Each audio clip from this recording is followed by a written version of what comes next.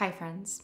My nephew was born in a hurricane. The night that Ida made its way to New York City, causing flash flooding, displacing almost 300 families, and drowning at least 36 people, mostly immigrants, in their basement apartments, my dear friends and pseudo-sisters were entirely unaware from their windowless hospital room while their kid made an early entrance into this world. This one. The one that it feels like it's ready to be done with us. And I got really sad and really scared. I don't think I'm alone in feeling my anxiety about climate change pitching upward right now. As I'm writing, we're under another flash flood warning in New York. More people will lose their homes. More toxic flood water will pour into our subway system, stranding people from getting to their jobs or getting home from them. This year, the grimness really set in. Over 30 named storms in the Atlantic, more than 6 million acres of wildfires. I mean, you saw those memes about how 2020 was the hottest summer of our lives, but also the coolest summer of the rest of our lives. And we'll get to that meme later. But it's clear that my generation and younger all feel a general despair about climate. And on top of that, a helplessness now that we know that recycling our plastic bottles and buying a Prius isn't enough of a solution. There's this fatalistic tone I hear a lot about how our actions don't matter. This is all corporations' fault and they're not gonna change. Climate disaster isn't some faraway storm off the coast. It's here, and it's already flooded our basements. So, guess I'll die. I don't find it surprising that millennials and Gen Z are prone to this kind of thinking, because we carry $500 billion of student debt. We have the lowest homeownership rates of any generation. Half of us are doing worse off financially than our parents were at our age. It's hard enough for us to imagine or plan for a future as it is. We don't have retirement accounts. We just have half jokes about how the world will end before we get old enough to retire anyway. It's kind of the hallmark of the quarter life crisis that you don't let yourself bother with all these unattainable dreams. So once you hit 25 or 30, you're kind of surprised to still be alive. You had no ideas or vision about what would come next, and that sends you into a spiral.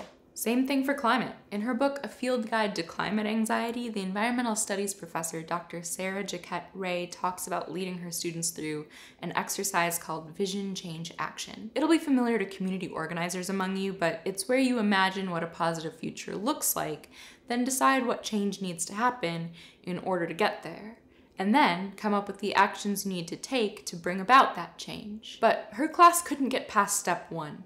They couldn't imagine a positive future at all. I think that's what turned my climate anxiety up to 11 when my nephew was born, because me, whatever. I've had the crisis about my own future, and now I've got my nihilist memes to keep me warm. But this kid, he's gonna have flash flood season for his whole life, and he had nothing to do with this. And suddenly, where no real concept of a future existed, time whipped wide open, and it did not look great. Now, I don't mean to, as a father of daughters, this, I don't think that knowing a baby has made me more empathetic or more connected to humanity or less selfish or whatever people like to say about breeding. But as an aunt of nephews, I think that it has made me better at imagining the concept of time. I'm prone to the standard millennial blurriness of what life looks like after, 2 weeks from now. But this thing has happened more recently where I can sort of imagine myself as a secondary character in the life of this kid, teaching him how to skateboard or going to his graduation. It makes it a little more possible for me to imagine what it's like to grow older. It makes it seem like 2050 or 2030 aren't fake years they made up for sci-fi movies. In a way, it made all my worst fears about what we're in for,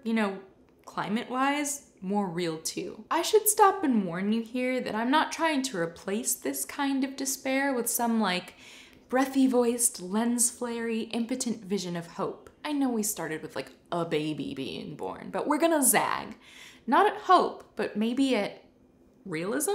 Something that actual climate scientist Miriam Nielsen has told me when I doom spiral at her is that, the idea that we're on the brink of human extinction isn't true, or at least not in the kind of way that we joke about it, to keep from constantly weeping. This isn't an asteroid wiping out the dinosaurs style apocalypse. As climate scientist Dr. Kate Marvel writes often, there is no scientific support for inevitable doom. Which means, I guess, fortunately or unfortunately, depending on how deep into mentally unwell TikTok you are, many of us are going to live through this. We actually do have a future.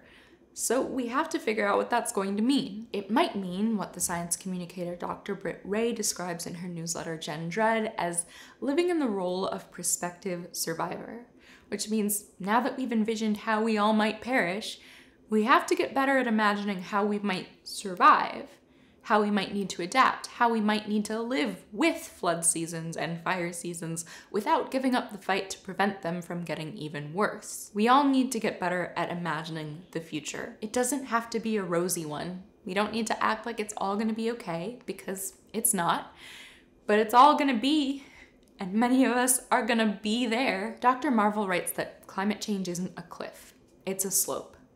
And it's one that we're already well headed down. But how steep it is, how fast we fall down it, whether it flattens out, hell, whether things turn back around again, a thing that I recently learned could be possible in our lifetimes, so, fuck that meme. All of what the future looks like will be shaped by the things that we are collectively, as humans, doing now. We decide how dystopian that future will be. We decide now exactly what we have to survive. We decide what kind of communal climate adaptation skills I'm gonna have to learn so that I can teach them to my nephew. So what can we do? I'll share one last thing that I found helpful from A Field Guide to Climate Anxiety. Both the idea that you are powerless and the idea that you must do something uniquely heroic are wrong. I think spending some time with these ideas, reframing how we see our future, understanding this prospective survivor role and the responsibilities that come with it is part of the process. That's something that Dr. Jaquette Ray is very clear about in her book. Dealing with the emotional impacts of climate change isn't something you can skip over if you want to be effective. So I'm leaving a bunch of links below to resources that I found helpful in writing this video, and I encourage you to leave more in the comments. Also in comments, are you experiencing climate anxiety? Do you have trouble imagining the future? How are you dealing with all of this now? I'll see you next week. Bye!